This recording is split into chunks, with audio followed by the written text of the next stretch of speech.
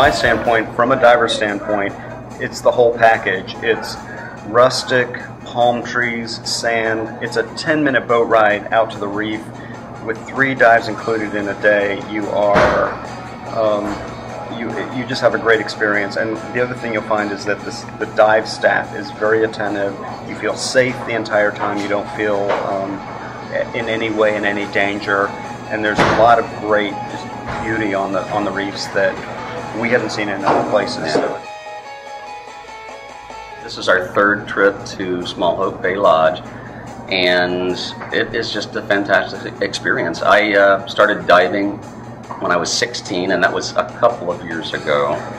And this is by far the best diving experience that I've ever had. The most diversity, the best trained dive staff. But that's not the reason we come back here. It's the diving is great. It's just the place is wonderful. The people are really incredible. It's a good people experience. It's like it's coming and spending time with your family at a really fun place. And the cocktails are good too. It's all inclusive.